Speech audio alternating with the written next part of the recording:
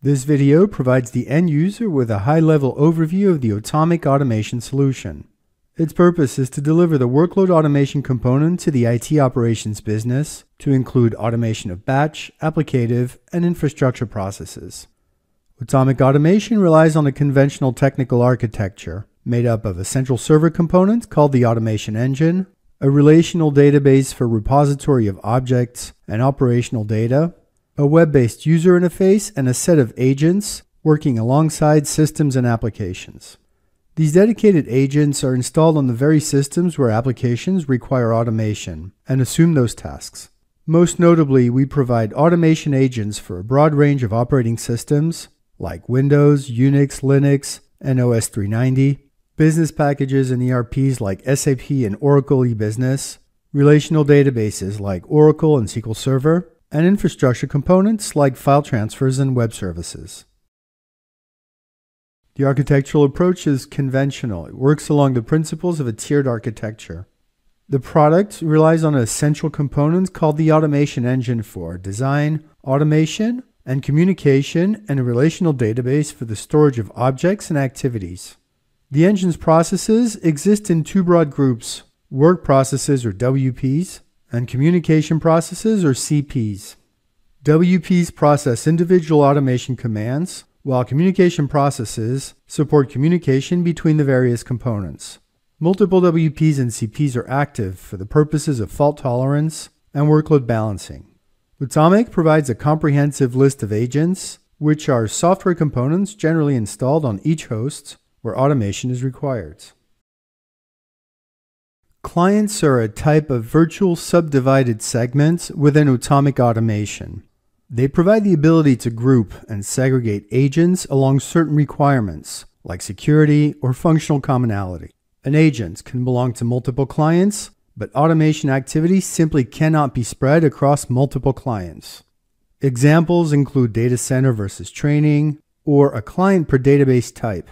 Clients are also useful for integrators who implement individual automation environments for each customer they support. Atop this functional architecture, you find a dedicated client 0, in which administrators store elements that are common to the entire solution, like agent configuration data, user data, and permissions. Finally, we discuss the functional capabilities. First, the UI elements are entirely accessible over a web interface organized functionally in 3 distinct perspectives. The process assembly perspective is dedicated to configuration design. Here, we build and configure the objects that make up an automation configuration. The process monitoring perspective is dedicated to operations management, monitoring and supervision of executions, history and logging, and error handling. Finally, the administration perspective is dedicated to administration processes such as user definition, security settings, client settings, global variables, and more. These perspectives can only access their respective client's data. If you are logged into Client 100 and connect to the administration perspective, you can only configure administration for Client 100. You will never have access to the other clients unless you are authorized to log into them. Automation configurations are designed using objects, and we have many different types. The most common ones are the jobs objects, which are basic units of automation work, file transfers, workflows, which are logical sequences of objects executing in a certain order, schedules and calendars, which together handle the bulk of the cyclical requirements, notifications, and more.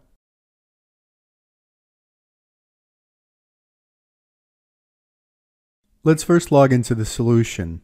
The login screen gives you the ability to change the language and the theme color. The system supports multiple connections. The important aspects are the name fields, which is your user ID, the departments, and the passwords. All this information should be given to you by your solution administrator. You must also specify which clients you want to connect to.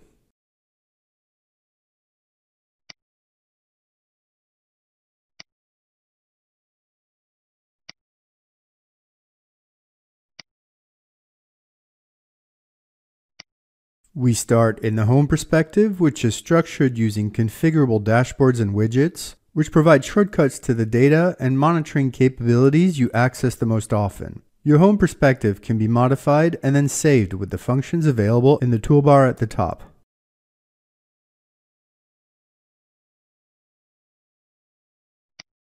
The environment is structured using perspectives, which are dedicated environments for broad sets of responsibilities: design, supervision, and administration.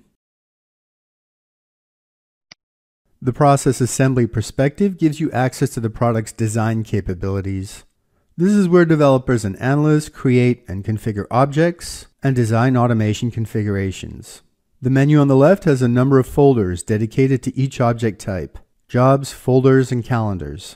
In each folder, we find the matching object type, and the objects are found in the list on the right.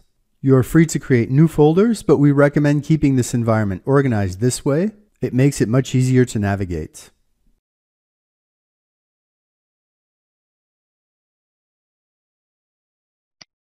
In the Jobs folder, we find all Jobs objects. Note that these objects' names all start with the word Jobs.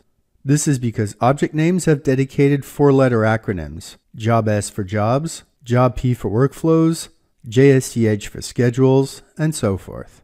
We recommend abiding by this naming convention.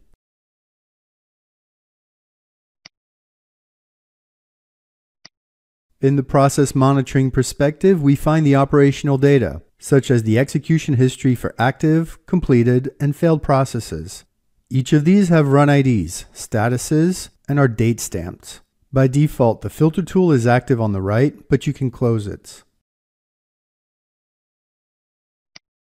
Note that the menu on the left has several submenus depending on the perspective. You can click on them to open and close each menu.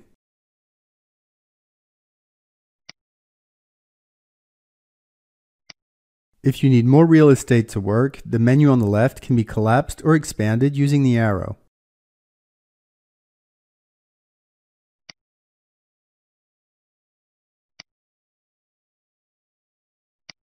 The Messages console is a formatted system log that generates messages on major events occurring in a solution. If an agent becomes unreachable or a job fails, you'll see it here. We'll run a job and cancel it.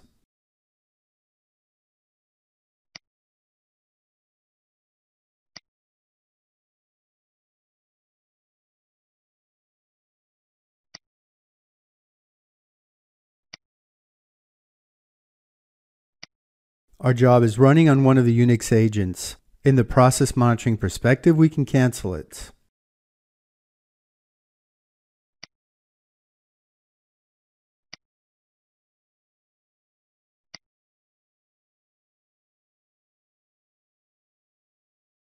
To close a perspective, we simply hover over it until the X symbol appears.